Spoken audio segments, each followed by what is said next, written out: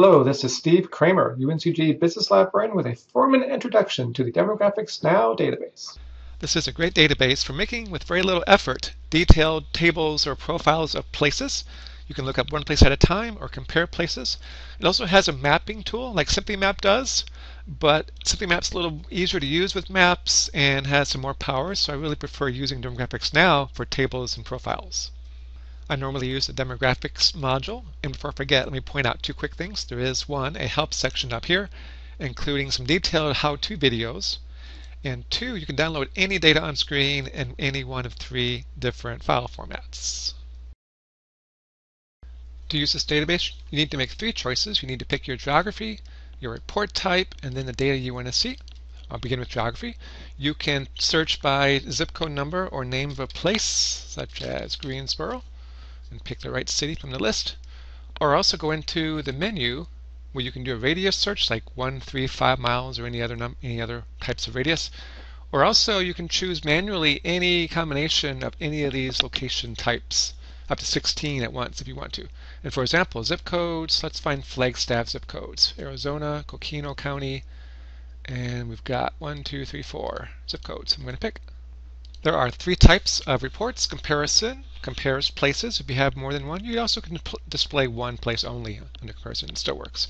Summary will combine any multiple selections into one total number. So we have those 4 zip codes combined. And rank, of course, ranks these 4 places, and there's a different set of data you can choose for rank than the other 2 report types. And finally, there's the data. And I've switched just to looking at Charlotte to illustrate this. There is historical, current, and future forecasted numbers for demographic data. Also options to see data more visually with charts and graphs, such as with the executive summary with charts option. There's other options for demographics too, including a really cool income by age summary, which is often useful for students but hard to find otherwise. There's a whole cluster of spending data in here. That's the CX category. CX stands for Consumer Expenditure Survey. So for example, women's dresses, how much money is spent by household in Charlotte on them? The answer, $45. 45 times this number gives you the market size for women's dresses in Charlotte, which is often useful for business plan writing, that kind of summary market size information. There's also Simmons survey data, such as Simmons Entertainment Leisure Dining Summary. So for example, let's say you're researching movie-going patterns in Charlotte. How many people in Charlotte, how many households I should say, like to watch horror movies? Well, 9%. And again, we can multiply that percentage by total number of households to see how many households engage in this and watching horror movies. And finally, there's a really cool tool called Mosaic, which is clusters defined by lifestyles and socioeconomic status and like where you like to live, etc. And we can see just really quickly in Charlotte, there's a big singles and starters group population and also suburban styles.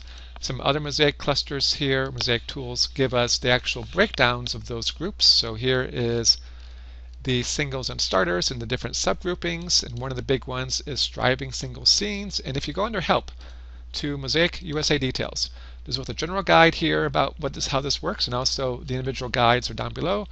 And for example, here is the report about striving single scenes, explaining who they are, how they work, their lifestyles, what they like to do with their free time, what media they consume, whether online or TV.